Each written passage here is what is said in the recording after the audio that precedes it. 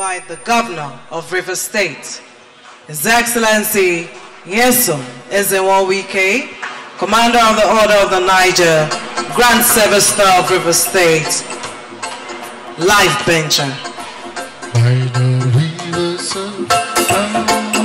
Let me sit down. My Lord, I am not going to say anything now. But I will say we may reserve till tomorrow. Because if I say anything now, then what I will do tomorrow. And moreover, these comedians are here. Each time you say something, maybe they are doing some videoing and all kind of thing. You see one small boy come here. You see the way the governor of River talks. They come and mimic you. Come, I hope you people are not here. You know. So, but what is important to rather, what I found out in life, and which I always will encourage everybody, there's no position you occupy that you can do something that for everybody to like. It's not possible. Remember when my colleague, the governor for your state, hosted you, and he was bragging, which he was also right, to have produced for the first time for your state, to produce the first CGN. And I told him if I was him, I would even brag more than whatever it is. But he said, and I said, my Lord, you must ask God, why me now? What role, God, do you want me to play? What will be my contribution tomorrow? That I can say I have made for Nigeria to be what it's supposed to be. The founding fathers of this country. And I said, my Lord, you have a role to play. And you must also say, my God, guide me. This is the most tempting period for any judicial officer. This is the most crucial period for any judicial officer. Because any time we are going to a transition period, that's the crisis we have. Will Nigeria survive? Would there be democracy? My Lord, everything falls on the judiciary. We politicians will have our ways. We have our ways. Everything, whether good or bad, it is you, the judiciary, that is the bad. As far as we are concerned, we the politicians, we are sent. The only people that are bad, the judiciary. We will not do our work. At the end of the day, judiciary. We will not do what we are supposed to do. At the end of the day, judiciary. Because you can't come to the public to speak, to defend yourself. And so this is the most crucial period for you. If you're a Christian, this is the time to kneel down to pray. If you're a Muslim, this is the time for you to kneel down to pray. To say, God, what do I do? Nigeria may collapse if I don't do what will save this country. This is the most crucial time. And so I urge you that God that brought you now should also give you all the wisdom and your colleagues to see that this country is united, to see that democracy survives in this country. So that is the only advice I can give now. Tomorrow is the commission of the project. We'll talk about the project tomorrow. And yeah, brother justices and judges that are here, be firm, be strong. I told my wife one day, listen, this job we are doing is not an easy job. And since you know it's not an easy job, me too, I will not be easy for anybody. I will not. It doesn't matter who likes me, who does not like me. The truth must be told at all times. I was telling somebody, why are you afraid of death? Dana crashed in somebody's house who never bought Dana ticket. Let you know be that I was the one, I went to buy Dana ticket, and I was telling them, why wouldn't you give me ticket? They said, okay, since this woman is trying to put pressure on us, our plane will never. Then some of them were just maybe staying in the house. Some went out, and then I crashed. Innocent people said, and they died. Then you ask, God, what did they do? What was their offense? If there was any problem with Dana, why not let them land somewhere and let them die only on their own? But to go and kill innocent people in their houses, that tells you that death will come when it will come. You don't need to be afraid. The job you are doing is a difficult one. It's a tasking one.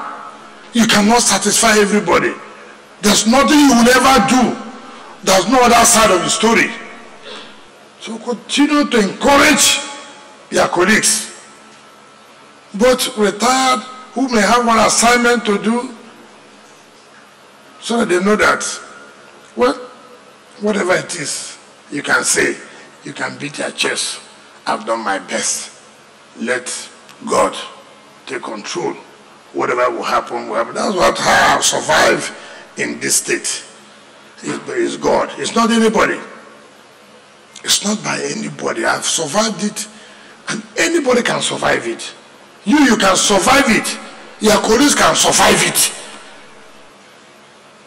But we're going to where will be turbulent. The kind of turbulence you will see, like when I was going to Abia yesterday, where we were to land, me and the governor of Benue. It was only today he told me, my brother, you know, what was happening yesterday, the way you are doing, my brother, me too, I was afraid though. Just today, he did, because when we were going to worry, I don't know what was happening. You know, when you are taking off, you will see the tires have gone in.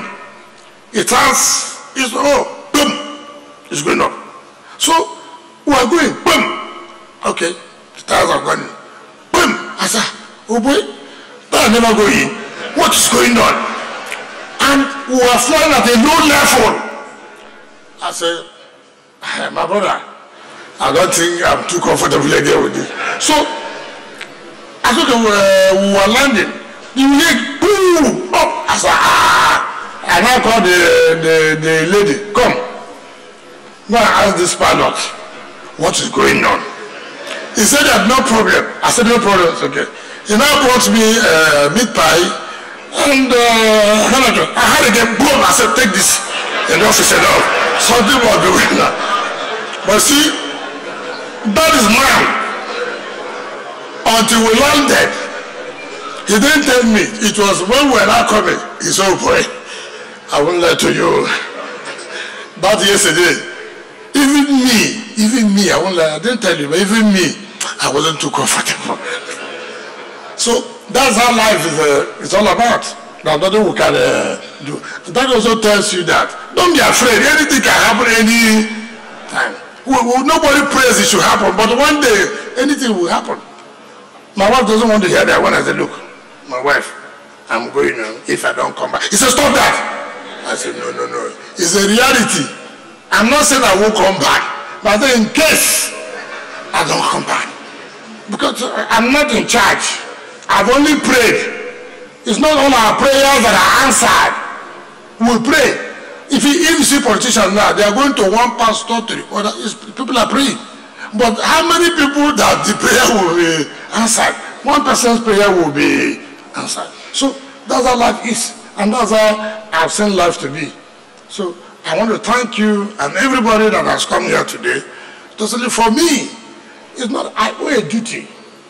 If you know how my life, how I came, it's judiciary that has saved me in life, not saving me in election. There's nothing I've not passed through. So if there was no judiciary, I wouldn't have been here. Murder cases, armed robbery cases, everything. But see where God has kept me today. So if you were not there, it would not have been that's why for me, whatever I can do to make sure. Some people say, oh, why will you go and spend money in a law school? Why this? I said, no, you are getting it wrong. You are getting it wrong. That is not it. This is my constituency. If today I leave office and they invite me to present paper, and I say, you know, the judiciary have not done this, somebody will ask me, when you were there, what was their own contribution? They gave you opportunity. Even in your state, what was the position of the judiciary? Now you are coming now to talk. I said, no, I will not be a victim of that. I will do everything I can, not just because it's my constituency, but it's an important arm of government. If Nigeria must get it right, judiciary must be right. If not, we cannot get it right. There cannot be any development without the independence of the judiciary. And I believe that God has called you now to say, look, let me contribute to make sure that this country is great. So I thank all of you who have come here to honor us, to share some water with us. Tomorrow, we'll talk about the project. We'll talk about the Federal Judicial Service Commission. We'll talk about justice delay. There's another thing that we'll talk if we have the time. So if we don't have the time, another day we'll have the time. I thank all of you, and God bless you.